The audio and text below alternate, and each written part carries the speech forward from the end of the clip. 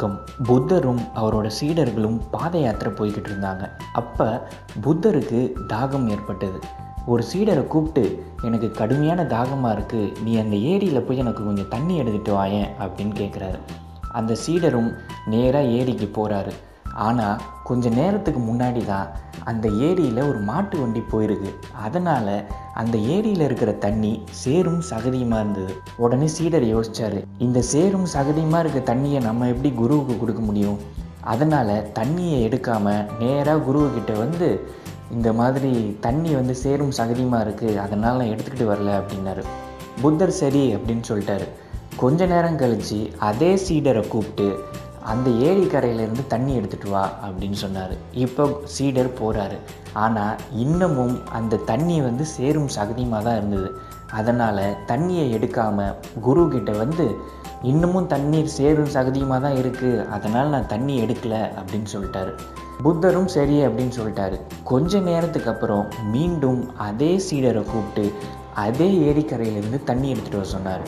இப்போ சேரும் சகதியுமெல்லாம் கீழே போய் தண்ணி தெளிவாக இருந்தது. தண்ணியை எடுத்துகிட்டு போய் குருவுக்கு கொடுத்தாரு. குரு கேட்டார், இந்த மாதிரி நீ முதல்ல போகும்போது தண்ணி சேரும் சகதியுமாக இருந்தது, ரெண்டாவது தடவை போகும்போதும் சேரும் சகதியுமாக இருந்தது, ஆனால் மூணாவது தடவை போகும்போது தண்ணி தெளிவாயிடுச்சு, நீ என்ன பண்ணி இதை தெளிவு பண்ண அப்படின்னு கேட்டார். அந்த சீடர் உடனே, நான் எதுவுமே பண்ணலையே, அதுவே தண்ணி தெளிவாயிடுச்சு அப்படின்னு சொன்னார். உடனே அந்த சீடர்கிட்ட, இதுதான் ரொம்ப முக்கியமான கருத்து, இந்த மாதிரி நம்ம மனசும் சில நேரம் சஞ்சலப்படும் போது, சில நேரம் வருத்தப்படும் போது, சில நேரம் கோபப்படும் போது அதை அப்படியே விட்டுறணும். விட்டுட்டா கொஞ்ச நேரத்தில் அது தானாகவே சரியாயிடும். சேரும் சகதியுமாக இருக்கிற தண்ணி தானாகவே தெளிவான மாதிரி சஞ்சலப்பட்ட மனசு, கோவப்பட்ட மனசு தானாகவே சரியாயிடும் அப்படின்னு அந்த சீடர்கிட்ட சொன்னார்.